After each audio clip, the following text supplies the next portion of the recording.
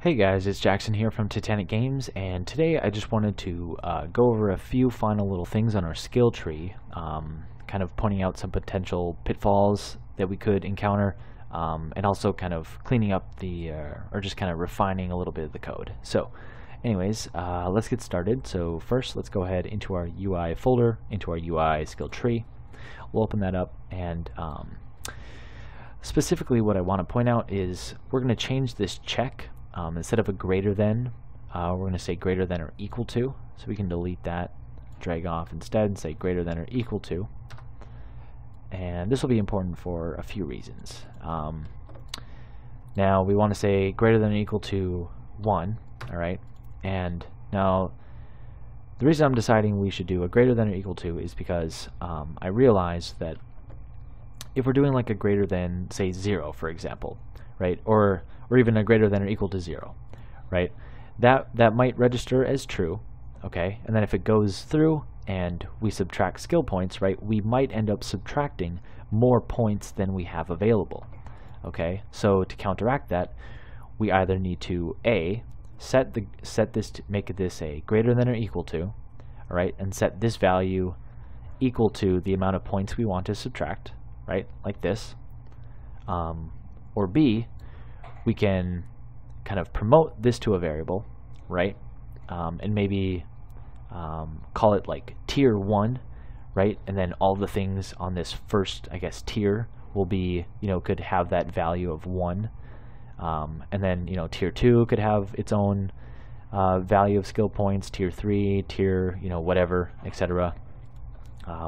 So I'll just kind of show both ways to do this. So for right now, let me actually just show you the problem that in action that we might encounter. So I'll reset it up the way we had it. Alright, if I compile and save now.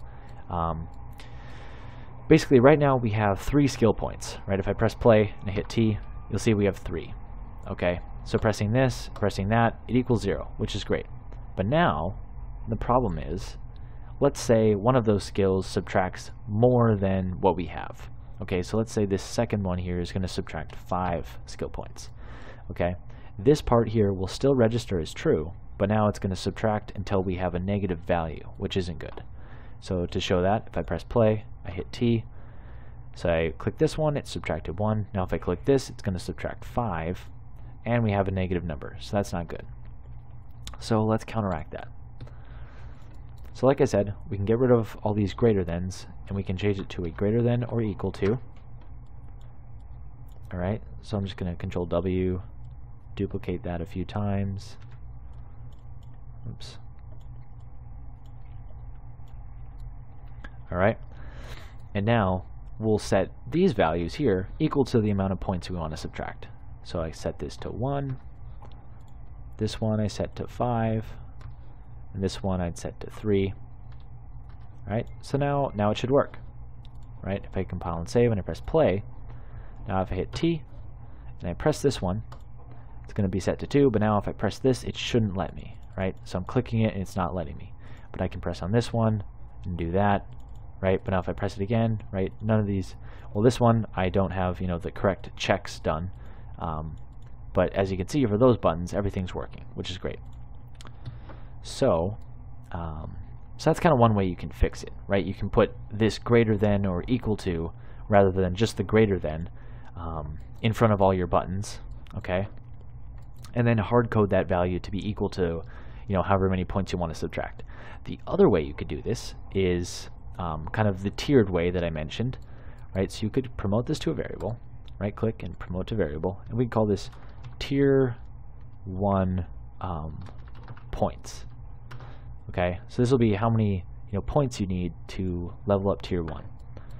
Alright, so then you could take that value and plug it in here, and it's still 1, right? But now this time it's in a variable form, so you could you can plug that in anywhere you want an ability to be tier 1, and also promote this one to a variable, call this tier 2, for example.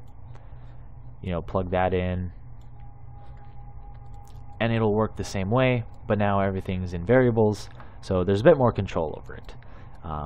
So yeah, that's kind of two ways that you can fix up the problem there that you might encounter. You may or may not have already encountered it, but if you did, then this is the way to kind of fix it up. So thank you for watching, and I hope this helps clear up any issues that you might have had, and we will see you in the next one.